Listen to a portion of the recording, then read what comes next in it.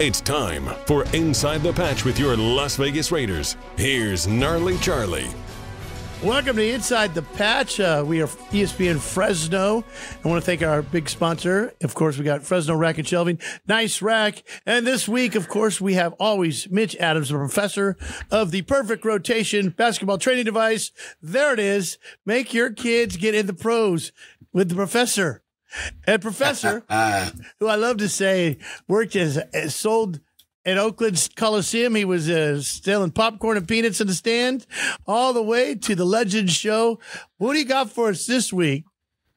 Well, I found this little guy hanging around, and I asked him if he wouldn't mind joining us. And it's none other than your friend of mine, Big Lincoln Kennedy. Oh. Mitch, what's up, brother? How you doing? Good to see you. Oh, man. It's been far too long, Lincoln. The last time I saw you, I mean, in person, I see you all the time, in New York. And you actually gave me, not this one, but you gave me a cigar to smoke. Oh, there you go. There you go. And, you know, you're such a cigar aficionado that I thought you might be smoking one on air today with us. No, I don't smoke in the house. I do love to smell cigar smoke, but I don't do it in the house. So I'm in my office right now. Gnarley Charley's going to be with you as well. It'd be missed if I didn't mention you. So it's going to be here with you guys. Well, Lincoln, I mean, I was a season ticket holder for 12 years in Oakland. And of course, I've seen you play. I've watched you talk on the chalkboard. I know, I feel like I know you, even though it's our first time. But one of the things I do want to get out there right away is you're a very large man. You're big, and you got to play in the NFL for a long time. And I bring that up because how do you? Because when you fall a lot farther than most people. You have to really take care of your body, and it seems like the NFL's getting bigger and bigger and bigger. Well, I tell you what, Charlie, back in my day, what I tried to do is I tried to fall on other people. I didn't want to fall on the ground. So I had this move, I called it the avalanche. And what I would do is I would snatch a guy to the ground or push him down to the ground, and then I would fall on him. That's how I got my rest in between plays, especially pass plays, if I wasn't running down the field trying to pick up players. But yeah, I made it a habit to not want to touch the ground. And I played in various stadiums where I refused to go down, like the old Three Rivers, the old Veteran Stadium. I mean, I refused that. That ground was hard as hell. Hell, I'm even old enough to remember I played in the Astrodome, and that turf was horrible. Was really well. So I tried not to go down in certain places. And if I did have to go down, I wanted to make sure somebody was under me to help catch the fall. That is great. That makes perfect sense. I was afraid of that avalanche the first time I met you. Do you remember what that was? Do you remember the circumstances? I don't recall, Mitch. You have to remind me. I'm going to tell you. Okay. You had just retired, and Morris Bradshaw came to me and said, "Hey, I think we can get Lincoln Kennedy to do the Legends show." I'm like, great. And it was a hot day in Oakland. I mean, hot. And you had a towel with you, and you came into the East Club, and you yelled my name out, first and last name. And I look over, and it's almost as if a shadow came over me. And I'm like, oh, my God, he's mad. Yeah, solar eclipse. It just happened. It happened again. Well,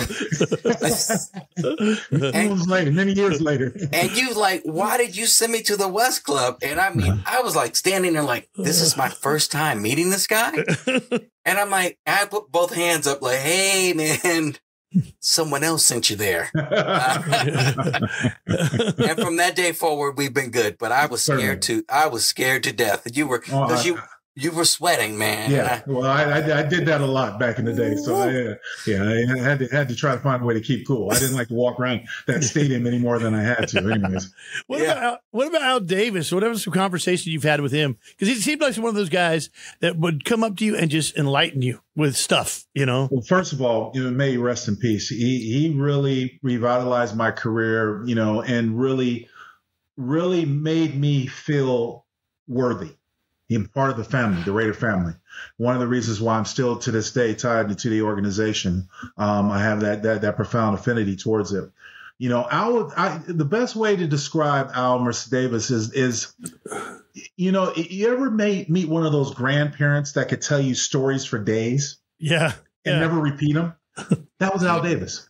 He had more stories. He had more stories about the history, his affiliation with the NFL. him being an owner, all the stuff that when you would just sit there, and I would just sit in his office at times and just be like, whoa, wow, oh my gosh, like a kid looking in a candy store. And then that's what Al did for me, really. And what I appreciated most is Al had a respect for his players. If you played well, he was going to acknowledge that. He was going to take care of you because he always took care of his players. And more importantly, Al used to come down to the locker room and say, hey, we need a defensive end. Free agency's coming up. What do you think about this guy? What do you think about that guy? Oh, yeah. I respected that. I appreciated the hell out of that because, I only played for two clubs. That was the Falcons and the Raiders. And the first time I was at the Falcons, it wasn't with Arthur Blank, who's the current owner of the Falcons. It was a little different ownership. So I only had experience with two NFL owners. So for me, it was about being a part of something bigger than just going out there and playing on the football field when it was with the Raiders. It was family oriented. We had a natural hierarchy that worked in the locker room that once you earned that space on the top of the hill, it was yours. And you had all the underlings or other understudies under you, if you would. But, I respected that and I appreciated that. So when you came to the Raiders, who was at the top of that hierarchy that you looked up to when you first got there? Steve Wisniewski and Kevin Gogan. Wow. And those are the big guys. Those are the big guys. And Gogs was went to Washington, but he had went to Washington alma mater a few years before I did. So I didn't have a chance to meet him until now. But we really quickly became very close friends because he's playing right guard. I was playing right tackle. So, we used to move people off of those double teams off the line of scrimmage and try to put them into the stand. So it was some good times back then. But Steve Wisniewski is still to this day. Both Kevin Gogan and Steve Wisniewski are really good friends of mine. Those were the guys who were at the pecking order when I first came to the Raiders. Wow. That's nice. And I remember Wiz used to be early in his career. People thought he was dirty because he played to the whistle. And I've had an opportunity to sit down with him. What a nice guy. Yeah. And the respect he had toward the end of his career was just incredible. He should be in the Hall of Fame. The man should be in the Hall of Fame. He's been overlooked by so many people, but he should be in the Hall of Fame. He was that good of a player. Can we back up just a little bit? Talk about how far you want to go back? You already went back to the first time we met. How far you want to go back? Well, I have questions. I understand. Okay, let's go way back. Okay, why'd you send me to the West Club? What's that? I said, why'd you send me to the West Club? No, I'm just playing with you. I'm playing with you, Mitch. Go ahead. I'm sorry. I had to throw that in there. He's always sent me to the West Side. Like Max Crosby has 2 X's in his name for the size he was at birth. How big were you as a baby? Do you know? Yes, I do. You probably won't believe this because most people don't when I tell the story. According to my mother, because I was too young to pay attention and understand, I was 7 pounds and 24 inches long. Wow. So I was a long, submarine sandwich. I was a big sandwich. That's what I came out with. Miracle Grow or something? What happened? You know what? I'm tabbing it up to good baby food in the 70s, whatever hormones they put in there then, and goat's milk because I was allergic to regular milk, so I had to drink goat's milk. So every now and then I'll say good, the type of thing. So I got to keep that clear. I have to go to the big and tall store, but I'm a petite. I'm sure you get that LT and everything. Absolutely. Oh man, that's awesome. So Link, going into Washington, you played both offense and defense? Not in college. Coming out of high school. Yes, I did play both offense and defense. When I was young, Mitch, I didn't get into football until late. I didn't start playing football until I was a sophomore in high school. Wow. Okay, organized football. 2 reasons for that. One, my mom and dad had divorced. My dad was a military man, and my mom we had moved around quite a bit. So I was never in the same school for more than 1 year until I got to high school. And then I had to beg my mom, please, let's stay in this neighborhood so I can go to one school because I didn't have many friends. But my mom had got me involved in music and in the third grade. She gave me a trumpet. She said, you're going to do something with your time. Here, learn music. So I was a band geek. And what happened was in high school, during a game, I was out performing with the marching band at a halftime show. And my high school coach saw me on the field, came over after the performance and said, what grade are you in? He said, I said, I'm in 9th grade. He's like, you're coming out for football next year. And I said, okay. So that was the start of that. But, when I started paying attention to football, there was one guy that always stood out to me. And every time I heard him, maybe because it was a really popular team, and that was Ed Too Tall Jones of the Dallas Cowboys. Yeah. And the main reason why it stood out to me is because I heard the word too tall. Well, I was always the tallest in my class. And everybody would reflect, oh man, you're big, you're tall. I didn't have as much girth as I had actually when I came out of college and played in the league, but I was tall. I was tall and slender. So I took on the affinity of Too Tall Jones, and that's why I wore number 72, and even in pros, and that's who made me wear that number. Wow. Okay. What about the chalkboard? I mean, I used to always do that on the Silver and Black show, and I looked forward to it, and I'm like, he's the smartest one in the room. I mean, have you ever thought about coaching or any of those kind of things? Or I have never thought about coaching. I have no desire to coach, no patience to coach, don't want to do it.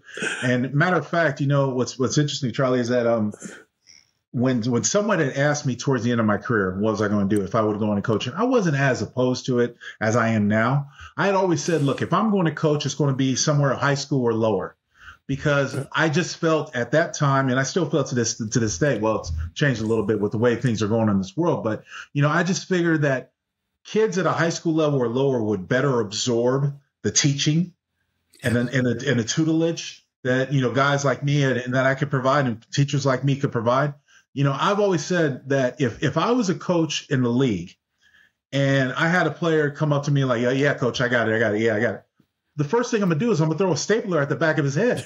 and like, you don't have nothing. You don't know nothing. You're not about nothing. You're never going to be nothing. So I try to stay away from that. And very similar things with college, the college atmosphere. Look, I never want to live with my bags packed. And I just felt if you were a college coach, especially, you were never in one place for too long, whether somebody was going to take you at another school or you weren't going to have a job. So I never wanted to be like that. So I never wanted a lifestyle like that. That's why I never got into coaching. Well, like in the pros, though, who was your coach that stands out the most to you, or one that really made the difference in your pro career? Well, yeah, I have to go back to Keith Gilbertson, my O-line coach and offensive coordinator at Washington. And I'll tell you a real quick story how he got me. One day we were in meetings. And I was always a guy who over-explained, overanalyzed everything. That's why Chalk Talk was even created for all that crap. Anyways, we're sitting in the meeting room and we're going through practice film. And Coach Gilbertson asked me, hey, Lincoln, why'd you block this guy this way? And I went into this long, drawn-out explanation of why I did it. Coach Gilbertson turned on the light, stopped the film, looked at me, and he says, Lincoln, I don't give a shit how you block him. Just block the son of a bitch. I swear, guys, the clouds parted. The angels began to sing. And it was like, oh, I get it. Because up until that point, I was thinking that there's only one way to kick slide. There's only one way to pass block. There's only one way to run block. I was thinking that you have to do a way the coaches teach you. Never, what is the most efficient way that your body could get it done? When I learned that, my whole game changed. Oh, yeah. Because there were certain things that I couldn't do traditionally, like most offensive linemen, but I was still effective the way I did the things. And so that's when the light bulb came on for me. And Keith Gilbertson was very influential, and he got me there. He got me to that point. Other influencers had to be Joe Bugle, may he rest in peace as well. Great offensive line coach. Bill Callahan was a really good offensive line coach the time that we had him before he got touched in the head and went a little crazy, but it was because we drove him to that, being with the Raiders. So, but no, even to this day, Callahan's still a good friend of mine. So I've had a few guys throughout my time. Right. Well, speaking of that blocking, I was at training camp and we had the sponsors on the sideline, and there was a pass blocking drill that you were part of. And I have never in my life heard a sound like I heard on that day when they had a rookie try to get around you to the quarterback.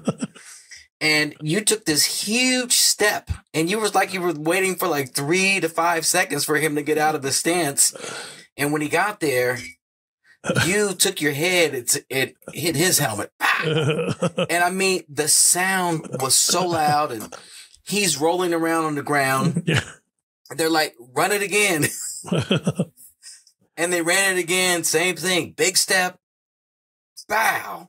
And I think he got cut that afternoon because I hope not. No, I don't see anybody do their job. and that was only training camp. I wonder what your helmet looked like at the end of the year. I mean, I've got one I have to show you, Mitch. It's pretty dinged up. It went through some stuff. I had a referee one time tell me in a game, because I can't remember who we were playing, but this guy was irritating the hell out of me, and I can't remember what player it was. Anyways, he came into me and he was talking crap. And so when I got a hold of him, so the key to locking up an offensive lineman, locking up inside the pads, I got a hold of him. I just rammed my head repeatedly into his helmet, the front of his helmet. He got back, he was like this, and he was kind of stumbling around and trying to get. And the ref came up and says, "Lincoln, you can't use your helmet as a weapon." I said, "The hell I can. It's on my head. Watch it." So there were instances like that where you had to use what you had to get what you wanted. Oh, man. Well, what's your most memorable play on the field? And it could be because it's like a hero of yours, or I don't know, something that just stands out. I don't know if I really have one. I mean, I took pride in playing because I wanted to do the best job. I never wanted to let my teammates down. Another thing that Coach Gilbertson taught me in college is level of accountability. You got to be accountable to your other teammates on the football field. And I never wanted to let anybody down. Mm-hmm. So I took it personal when I was out there in the football field. Look, the quarterback was my girlfriend. The running back was my wife. Everything. There was my mother out there. You're not touching my mother, my wife, or my girlfriend. You're not touching anything. You know what I mean? So I had instances like that going through my mind, and I just wanted to play at a high enough level as long as I possibly could and possibly be effective, because I didn't want to let anybody down. And when it came time for me to hang up my cleats, when I had my last injury in my final year, when I tore my tricep, and I just realized that the game had changed. I didn't necessarily like a lot of the players that were showing up around me these days. Mm-hmm. I was like, it's time to go. It's just a game, and it's time to walk away. Well, Gannon was your most girlfriend, I guess, yeah, he was there. He was one of them. Yeah, I was going to ask about Gannon, and when he completed 21 consecutive passes, and you guys protected your girlfriend that day. I mean, big time. And that sort of display. I don't know that the Raiders, we may have seen a little bit out of Carr in 2017 like that, but that was the last real quarterback to really do those things for the Raiders, which would lead me into, we were the number 23 ranked offense in terms of scoring this past year. Mm-hmm. Defense elevated under the new regime, under Pierce.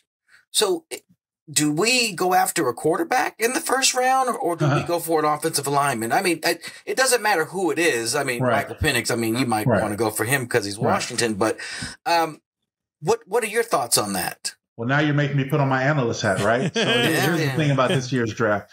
Well, actually, in any draft, what's crazy, Charlie and Mitch, is the fact that every fan base thinks that their draft is going to get them to the Super Bowl. Doesn't matter what happened the year before. It doesn't matter what happened 2 years ago. It doesn't matter who's a reigning champ. Every fan base thinks if we have this great draft, we're going to the Super Bowl. Look, a lot of things have changed with the NFL, and especially the way they're taking care of their players. And most notably of that is they're trying to get the most efficiency out of their players in the early part of their contracts, so they don't have to pay them, a God stipend. So with that being said, I said, and I still hold true to this, I don't think the Raiders' biggest problem is quarterback. I don't mind Aiden O'Connell. I think if you surround him in the right situation, right offense, I think that he can play.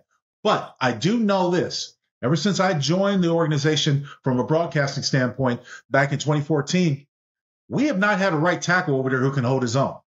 Right. And the right tackle position has been given up, hitting hits and stuff like that severely. You've got Colton Miller, who's going to be a lifelong left tackle. Okay, he's cemented that position. You've had other positions out of the offensive line that you've had consistency at, but the right side has been a big hole. Now, I'm not saying the Raiders need to use a 13th pick for him, but they need to address it, and they need to finally address it, get it right. A few years ago, I was on Alex Leatherwood's hat because I thought that he was going to be good. I had no idea that he had his mental deficiencies like he did. Didn't know until you watched him and then you peered into it. It was like, oh, okay, this guy's not all there. So I hope, obviously, he's better and he finds a way to have peace in his heart after he's all said and done. If he's still playing, if not, then so be it. But my thing is this, is that they have tried to address the position, but have never gotten it right. They need to address that right side of that offensive line.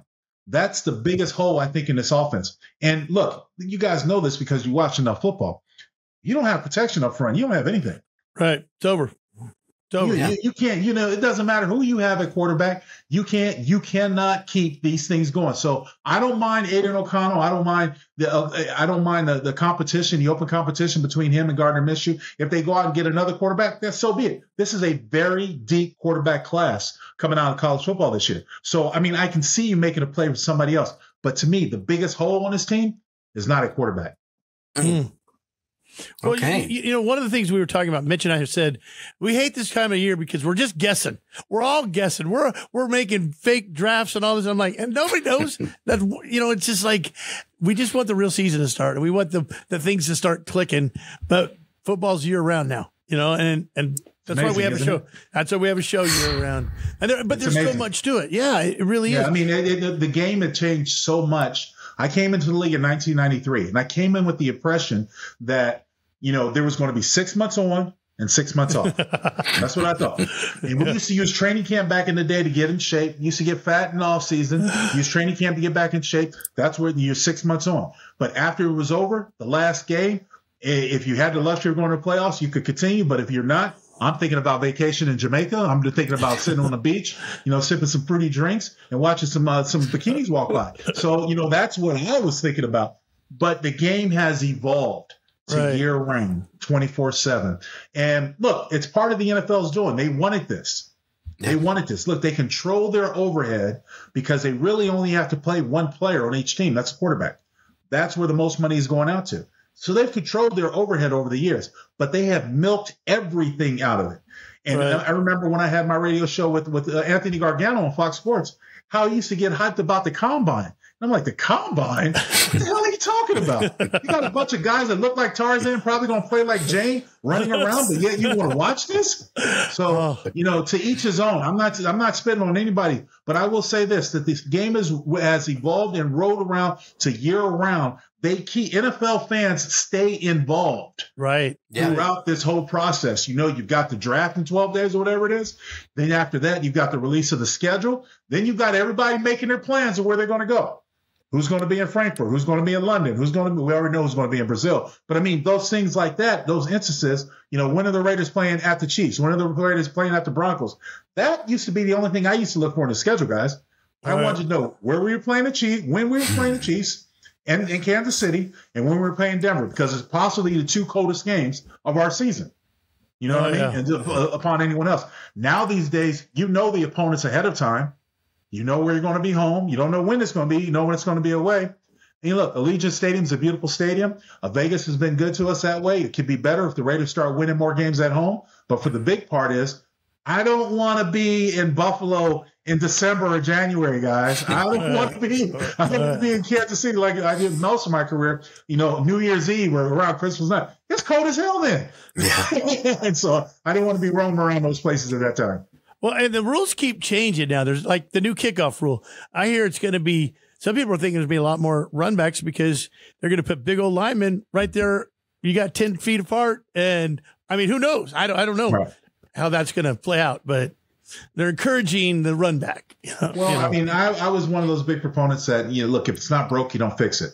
I know what they're trying to do for safety standards. I mean, they outlawed the wedge block and they took away drop blocking on kickoff. So, I mean, I get their point.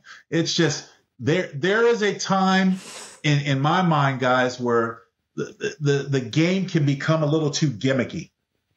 Where you've got people looking over their shoulders. Is that reviewable? Is that pass interference? What is a catch? We've gotten so far away from the basics that if you poll 10 guys, tell me what a catch in the NFL is. You're not going to get a consistent story 9 out of 10 times. You know what I mean? So, it's gotten a little too gimmicky. It's still a fun game to watch, and I still love it. And it can be interesting at times, especially dealing with that Raiders group. But, one thing is that, I still enjoy being around it. Yeah. Now, you mentioned the road and not wanting to go to cold weather cities.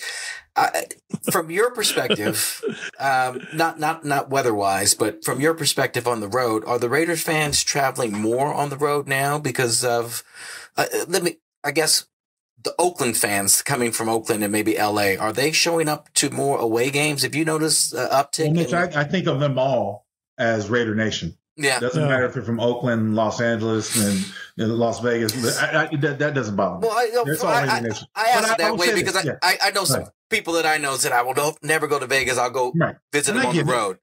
I get it. Do you see an uptick of Raider fans on the road? No, it's always been a very solid outing, and you go places. And look, I feel bad for a lot of the Raider Nation that makes these trips to Tampa and New Orleans and Jacksonville, because these are not cheap trips. No. And if you go out and you play like crap, I mean, I feel bad for them. I'm calling the game, and I feel bad for the people sitting in the stands.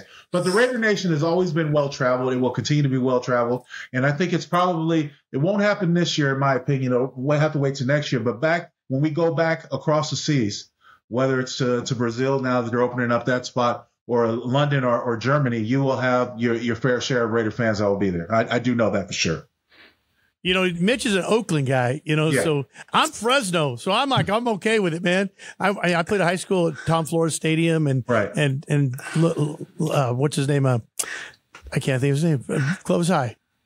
Number 3, the Mad Bomber, Darryl LaMonica. Oh, Darryl. I can't believe it. LaMonica, they're all from here. And of course, we had Devontae Adams and Derek Carr, all from Fresno. So we have some ties there. I'm a Raider fan through and through. Right. And in high school, I would go to games in LA. And then when they came back, of course, everything in Oakland. And I've been to Las Vegas, but I've been to, as Lincoln said, those games on the road. Boy, they are expensive. Yeah. And you get there and you're hoping for the best. And sometimes you don't get the best. And no, that's a sore news. Look, I had mixed feelings when the Raiders were moving from Oakland to Las Vegas because I had an affinity for Oakland. Mm-hmm. I love the passion. I love the people. But at the same point, I remember joining the Raiders back in 1996. Al Davis was talking about we're going to get a new stadium. Absolutely. In 1996. 25 years later, nothing. Still nothing happened. Yep. And in that time, the Atlanta Falcons, my old club, got 2 stadiums. And the baseball. So I'm like, the fact that we were one of the most iconic teams in professional sports, but we were sharing our field with the baseball team, was a disgrace. Yeah. Yeah. Was a disgrace. Look, Jerry's World, he had the Dallas Cowboy fans buy to put the bricks in, pay money to put the bricks in. And they built that stadium. You see what I'm saying? All these new stadiums were coming up. And all the time, the NFL was holding over the head of possible, look, we don't have a team in L.A. You don't give this team your stadium. You're going to L.A. Well, the Raiders already did that. Been there, did that, came back. And we're trying to establish something in Oakland. And I would have loved if they were able to stay there. I would have loved if they were able to make it happen. But it was very disgraceful, the fact that they had to share a stadium with a baseball team. Yeah. Who may be coming to Las Vegas. And everyone's coming to Las Vegas. Look, I will say this. For what it's worth, the New Horizon has become Las Vegas. Yeah. The money, the glamour, the glitz, the entertainment. And let's face it, Las Vegas is a city, regardless of how you feel about gambling or anything else, Las Vegas is a city that can handle large crowds. Yep. Entertain large crowds. People didn't want to go to Oakland because it was in Oakland. Scared to be going to Oakland. Hey, look, it gets a bad shape. I never had a problem going on to East 14 to get a haircut, but I know guys in my locker room that did. You see what I'm saying? I was never like that because I grew up around that. I was comfortable around it, but there weren't a whole lot of people that wanted to come to see a game in Oakland. And look, rightfully so. There's something about a home field advantage. I've always said on my mediums that I had when I especially was on radio, people wanted to talk bad about Oakland. Well, I'm a Bronco fan. I don't feel something comfortable. Look, here, if you're a Bronco fan, make sure your tickets are behind the Bronco bench. Yeah. Your dumbass wants to wear a John Elway jersey and sit in the black hole. That's your own damn fault. Hey, I wanted the black hole with a Raider outfit on with a microphone, and I got scared. Well, I mean, look, it's his own, but I mean, the thing is that you don't walk into a lion's den with a meat belt and think that nobody's going to touch you. Right. Absolutely. You know, it's like also the sad part is in Oakland, our tickets are so expensive. The casinos own a lot of the tickets. That means a lot of the fans are guests, and it's like we're losing our home field advantage in a way. Look, there is no home field advantage as the Raiders start winning. And I'm just going to call it. Until they start winning in Allegiant, there's no home field. Right now, especially post-COVID, you know, Allegiant Stadium has become the next wonder of the world because people like new stuff. Yeah. Regardless if your team is playing. And you know what? Mark Bourdain, I give him credit because he's the one who told me this. He's no longer with the Raiders, but he told me this in the move. He said, if you think about Vegas, you think about when you go to Vegas, what better way to cap off a weekend to go see a football game? Yeah. You didn't have that luxury before. You know what I mean? You had to go to the sports book and sit. But now you can go to a beautiful stadium. Beautiful stadium with air conditioned inside. It's right overlooks the strip. I mean, you've got everything that you want. And what I appreciate most about this, guys, with Allegiant, it's the Raiders. Yeah. That's what I appreciate most. Nobody else. When they were in Los Angeles, had to share with SC. Had to share those time with SC. Rightfully so. When we were in Oakland, had to share with the A's. I understand. But this is the Raiders, and this is finally a stadium that gives tribute to the silver and black and the great Raiders team and organization and its history. And it never happened before. In all of their travels, it never happened before. But they finally found a home, and I'm happy for them. Yeah. Did Antonio Pierce, do you know him pretty well now? Yeah. I mean, Did you ever, he was before your time? He was after me. Yeah, he was after me. Yeah, after you. Okay. So. But knew him from, it's football players, it's like a big fraternity. We see each other, we'll be able to chop it up. And Antonio Pierce, when he was down here in Phoenix, where I live now, I was doing some Pac-12 games and would cross paths with him when Herman was the coach. So, I saw him quite a bit and stuff like that. So I know Antonio. Yeah, we're so excited. And so this year, we don't know what direction we're going to go, but we have a team. Never know. That's why you got to play. But we do feel like, we haven't brought up our stepdad at all, but the old coach that we don't like to talk about anymore, we felt like we started the year. The one that's, exactly. Patriot guy. All 20 of them. Okay, I was about to say, which one? No, but League, in the first 8 weeks of this season, we were just like, we're trying to be up for our Raider show, and we're just mad. We're like, he's like his stepdad, just abuses. We hate him. And then ding dong, the witch is dead. And we, here it's the middle of the season, and it just felt like there was a different momentum. It was a different feeling, and it still feels like we're going in a direction that we're happy to be. To want to smoke a cigar. Yeah. I will tell you this. Yeah. This is the direction in which you've seen the team finish the season I had never seen before, because every year that I was affiliated with the Raiders, it had been about offense. Offensive-minded coach, offense. Even my glory years, we didn't have a lights-out defense. We had a defense that played well enough, but we had an offense that could score. And so, look, one thing I do tip my hat off to Mark Davis for. One of the first things he said after his father passed, he's like, I'm not my dad. I don't know football like my dad. I'm going to have to bring in people to help me. I applaud him for that. Yeah, that's very mature of a man to say. Okay, you address your weaknesses, not to a point where it's holding you back, but you're saying making it being known. And so it was a trial and error over many years. We've had bright spots. Del Rio provided some bright spots, but there was such a long time in the dark trying to come out. When Gruden came back, Mark was excited. He was excited about Gruden. And rightfully so. I mean, Gruden, we had some great years under Gruden. Yeah. Gruden's system was incredibly simple. So simple, I was able to go to a couple Pro Bowls over it. I mean, that's how that could be effective. Didn't have to think much. All the thing was taken out of it. So, trying to find that groove. And Gruden had a similar mindset coming into where, like, I'm going to try to keep pace with the Kansas City Chiefs. Because if there's a nemesis in our side, a thorn in our side that we can't get rid of, it's the Kansas City Chiefs. Right. And it has been for quite some time. So I applauded Gruden for trying to maintain that. He got fired on some BS. We all know it. It is what it is. But now moving on, you're still trying to catch that genie, that lightning in a bottle. And part of them said, you know what, we want to go with Josh McDaniels because we want to try to have that New England mad attitude. But what we've seen from most of that coaching tree, there hasn't been a lot of success that came out of coaches from that coaching tree. Right. And so lesson learned. But you know what? Mark Davis has been trying to get the things right because I know he wants to win. I know he wants to make, Allegiant Stadium the Death Star where other teams come to die. I know that. I know that for a fact. And I want it too. Trust me, there's only a few teams that I hate more than the Kansas City Chiefs. But they're definitely at the top of my pecking order. So I tell Mark every season, dude, I will give you a series. I'll give you 2 series. Just let me line up against those guys in red. Let me just knock a couple heads. Just give me a chance. So it hasn't happened yet, but I'm still holding. Oh, that's awesome. Well, so what news do you have for the Raider Nation out there? Is there something that we need to be looking forward to? Do you feel good about this? Where's your head with us? Well, I mean, look, you look at the energy that Antonio Pierce brought with the defense. You've got star power. Now you just have to find a way to rein it in and pull it together. The big thing is that the Raiders have got to find a way to answer their nemesis. They have got to find a way to handle the Kansas City Chiefs. Everything else to me is fodder. The Kansas City Chiefs keep winning championships.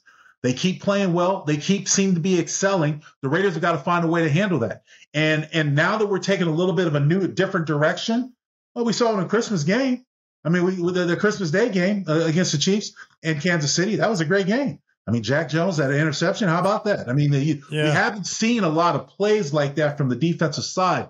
So the Raider Nation has every reason to be excited about everything about this team. You've got Devontae Adams. You've got offensive firepower. Might have lost a little bit with Josh Jacobs, but I knew that was a move that they were going to make because it was going to be too costly. We'll see what other moves they try to make if they're active in free agency anymore, or if they just wait to the draft. I think the roster is pretty much put together, but you never know how good you guys are going to be until you play against somebody. I said that all along. So whether I'm looking at paper, looking down rosters, oh yeah, I know that name, know that, doesn't mean they're going to play well. Doesn't mean they're going to play worth a damn together. You have to take solace in what you have. You've got playmakers on all sides. Now you have to have the intangibles that come together. That's why they need to address the offensive line, in my opinion, guys. Oh, I love it. Love it. Yeah, because we certainly addressed that defensive line with Christian Wilkins. Certainly did. Yeah, certainly did. That's like getting a first-round draft pick before the draft. You ever thought about running for politics just because of your name? I mean, who's not going to vote for Lincoln and Kennedy? No, Charlie, because of my name, I'm not running for politics. I have 2 assassinated presidents. Oh, that's right. Somebody's going to shoot at me just for the hell of it. What are you trying to do? Oh, you're trying to end this session pretty quickly. I know. Oh, my goodness. Hey, my last name is Fitzgerald. I could put that in there, too. No, so let's see. No, you can't do that. No. I didn't even think of that. Oh, that's why you got such quick feet, because you had to. Oh, you had to. Absolutely right about that. But no, never had any desire to be in politics. Goodness. Oh, wow. This has been great, man. I'm so excited. Mitch, is there anything else you want to add real quick? Thank you, Lincoln.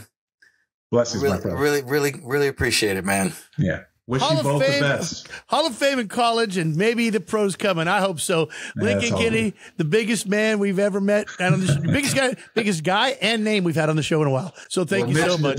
Mitch, just don't send me to the West Side Club anymore, okay? No. What are you thinking, Mitch? East Side, baby. All East Side. I can't wait. When I come to Vegas, though, you and I have to get together. We're definitely going to sit. Definitely going to sit. He's going to put you in the wrong club, though. I know it. So that's you deserve that. Have you guys seen Lincoln? Oh, he's on the other side. Laughing. I'll be at my restaurant. You guys got to stop there at the Angry Crab Shack and then. Hey, wait. What's your restaurant? Yeah, plug it, please. Oh yeah, okay, yeah. I've got 2 restaurants. I've got one here in Phoenix called the Angry Crab Shack. It's up in Happy Valley, which is North Phoenix, and in Vegas and Henderson, the suburb of Henderson, right down the street from the facility. I've got another one, Angry Crab Shack. It's my restaurant. Ooh, the Angry Crab Shack. Mm-hmm. All right. You don't want Lincoln when he's angry, but you want his crabs anytime. Oh, whoa. the Angry Crab, the shack. All right. Here we go. Hey, we'll see you next week for Inside the Patch. I'm Gnarley Charley, Mitch Adams, a professor of the perfect rotation, and of course, Mr. Lincoln Kennedy. And do you still have that? If you put Raiders down in the promo code, if you get a deal. Promo code down, Raiders, get 30% off. There it is. Rotation. Raiders. We'll see you next week for Inside the Patch. Thank you, Lincoln. We'll be back with more Inside the Patch on 1430 ESPN, your official home of the Las Vegas Raiders.